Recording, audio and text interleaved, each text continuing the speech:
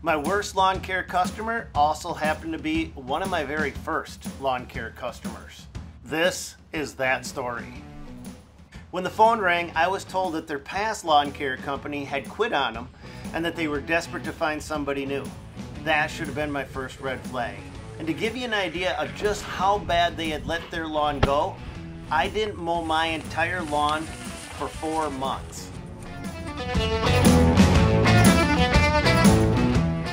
When I got there, I realized that they hadn't picked up the yard, they just threw everything deeper into the weeds.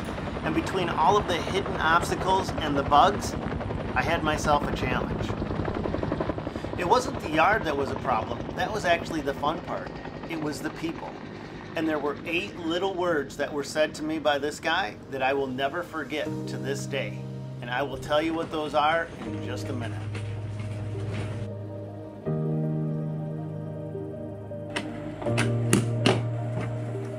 I was actually pretty excited to tackle this project. The yard was overgrown, but it really wasn't crazy. And it was one of our very first mowing accounts, so I had a point to prove. Fine pair of rusty 21-inch knives. So an agreement was made that I would do a complete yard makeover and then do weekly maintenance after that.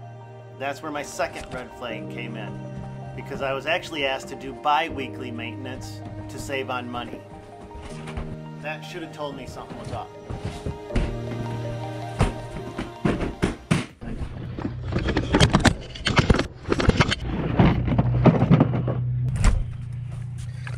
Even though this is my own yard, I did set it up and let it go so you guys could just see how nasty this guy's yard had gotten.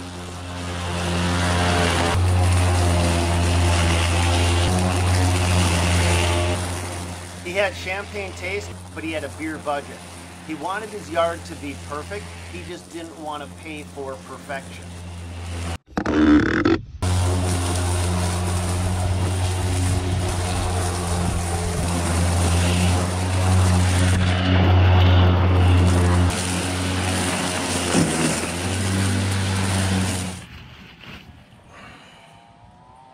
Oh, it stayed in one piece.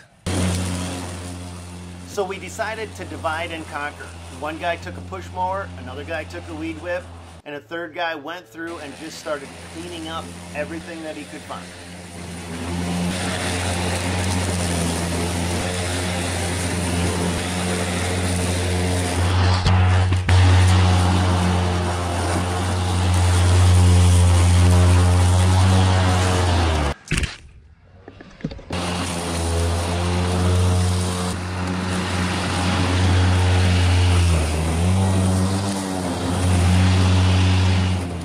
Now my guys are hard workers. I'm blessed to have a great crew of people to work with. And they were working like dogs on one part of the yard while I was busy working on a different part of the yard. And that's when things started to go south. I'll tell you about that in just a moment.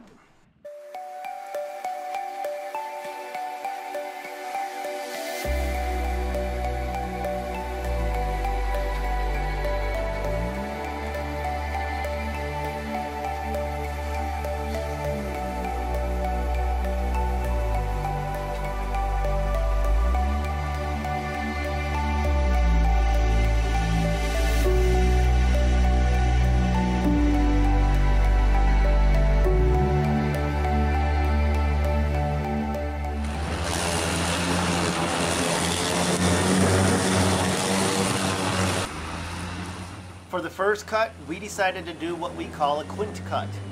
We mowed it 5 different times in different directions with 2 different mowers just to make sure that we'd gotten all of the excess grass mulched up and cleaned up.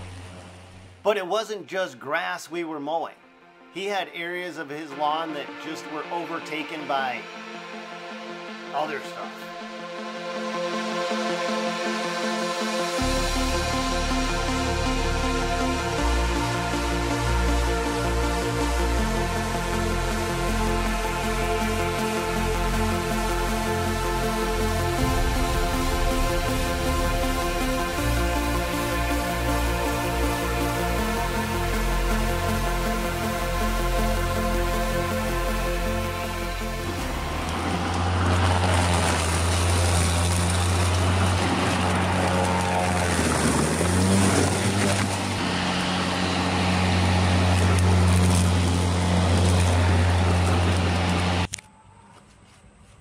cut it, try to cut it, can't get it to cut, then I just finally yank it.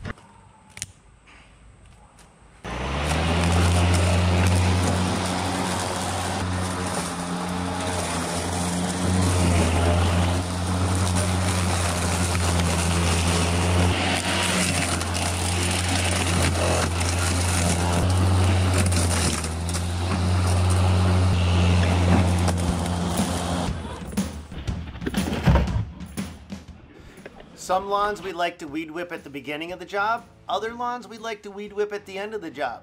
This lawn, we needed to weed whip throughout the entire job.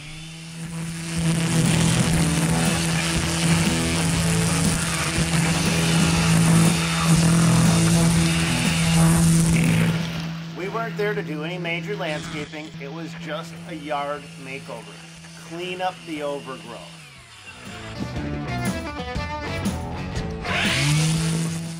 Oh, but while you're here, could you just do this?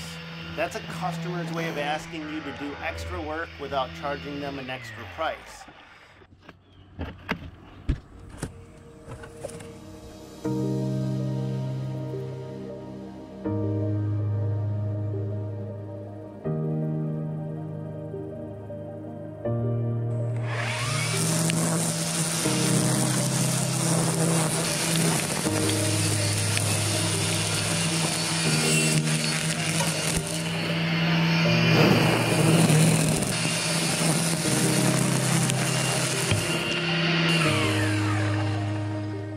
Remember when I was telling you about 8 words that I never forgot? But while one of my guys was down on his hands and knees, busy trying to clean up this guy's yard, he stood over one of my guys and said 8 words. Yep, the stupider you are, the harder you work.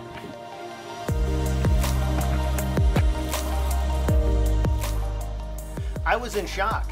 I'd never actually had a customer dare talk to any one of my crew members that way in my entire life. And I didn't even know how to respond to that. It was a moment that I regret because I didn't know how to respond to a customer looking over one of my crew members' shoulders and telling them that the stupider you are, the harder you work. And I always said if I could go back in time, I would have handled that situation differently. Well, the same situation came up again about 15 years later, and I'll tell you what I did. All right, if you have clear spots, circular spots like these in your yard, don't fret. I'll show you what it's from. It's from these. Japanese beetles love new sod. So if you've just laid new sod and are getting those weird round circles in your yard, it's from the larvae of these things. Just get some insecticide and treat them, and it'll go away. So it's going to be me mowing it this way, then this way.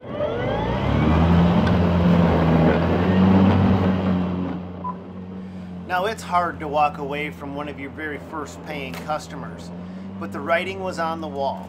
The way he had treated my guys was an indication of the way he had treated people in general. And there's more to this story that I'll tell you in just a moment.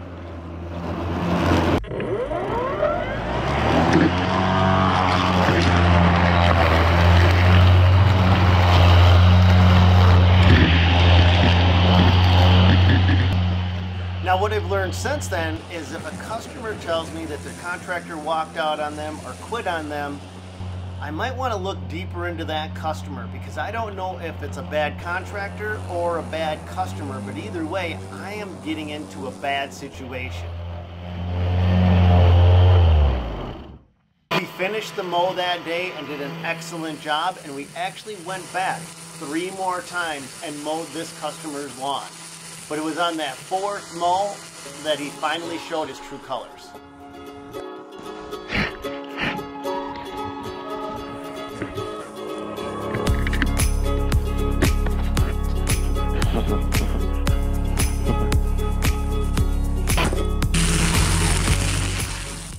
We mailed him an invoice for that initial work, but we never got mailed a check back.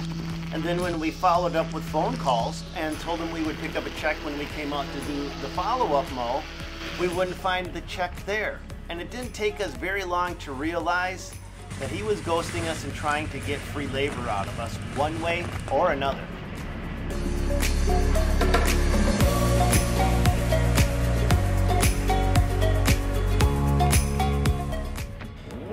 fourth mow, our work came to a stop.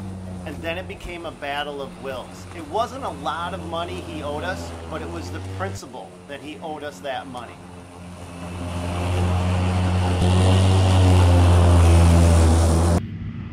I think it's cutting better.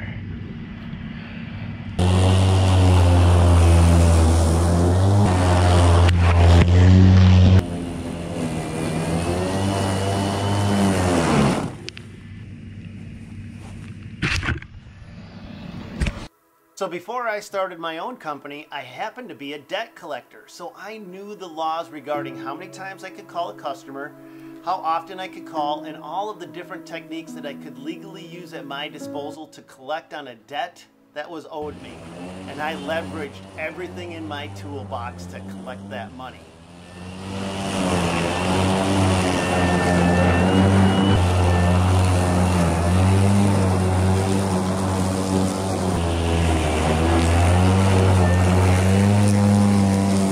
I think we finally met its match.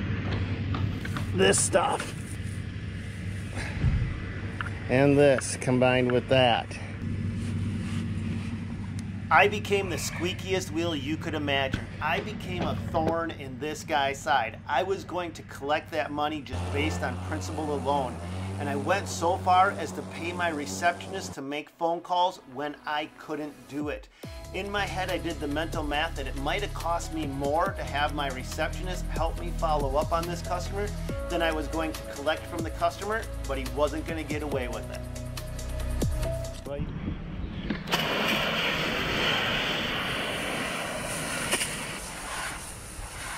It took about 2 months of daily phone calls for me to finally be able to collect on this customer. He threatened to sue me, and I told him his rights, and I told him my rights. And I said, as long as I had a debt, a valid debt, I have a right to call and pursue that valid debt. And just like that, our lawn mowing adventure comes to an end.